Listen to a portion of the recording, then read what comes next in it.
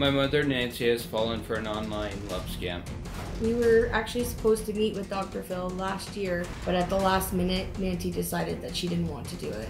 I gave my mother an ultimatum. It was either for her to speak with Dr. Phil or I was done speaking to her. She didn't change her mind about it, so Lindsay and I have had to cut her off. My mother chose Shaun over me. In my eyes, my mother is dead to me. When it comes to her soulmate, Shaun Carter, Nancy says it's none of her family's business. Shaun's still stuck in Dubai because he does not have the 20 grand to pay the taxes. They've really helped Shaun out a lot. I do this because I love him. The last time I spoke to Shaun was a couple days ago, and I can't tell you about it because it was kind of dirty. My son thinks that Shaun is a scammer, a fraud, and a phony. What I want to talk to Dr. Phil about is to fix my relationship with my son. I don't like this family being fragmented at all. And I want your relationship with your son to close ranks. He's frustrated because he thinks you're being scammed. But he doesn't have to not be in touch with me. Couldn't agree more. These are some of the text messages that I get from Shaun. You're a beautiful and sexy girl, and you know it. So why are you trying to hide it? Missing you so much, sexy, hot girl. You've actually never seen him on a live feed. No, I haven't. And you've never met Shaun? No, because when I met him online, he had to go to Dubai within like a week. And then when he gets over there, he needs money to get back. That was a red flag to me.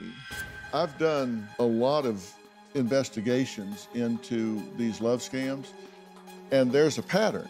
I actually put together a graphic that shows what some of the consistent patterns are. So I went through your story about Shaun, and I checked off the things that fit in your story. Widowed, no face-to-face, poor grammar, had to leave immediately, in construction, stuck in a foreign country until taxes are paid. He couldn't show you his real pictures because of his security clearance. Right.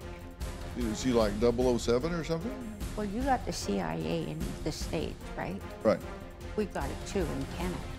So you think he may be an agent? Yes.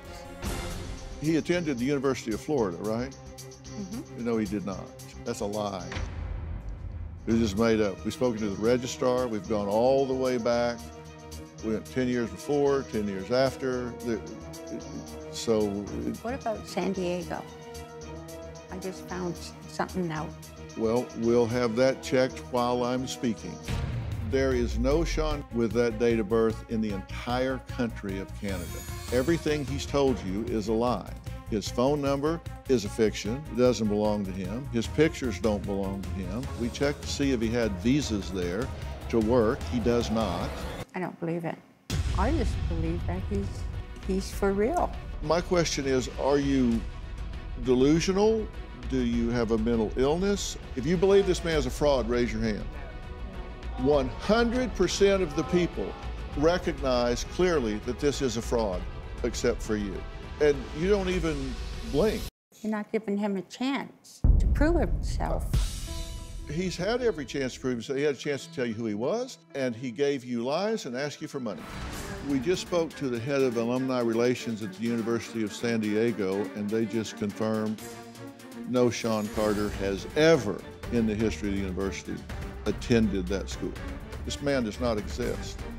He is a psychopathic scumbag fraud that's stealing your money and breaking your heart. Do you have a story or a question for me? Click the link in the description and tell me what in the world is going on.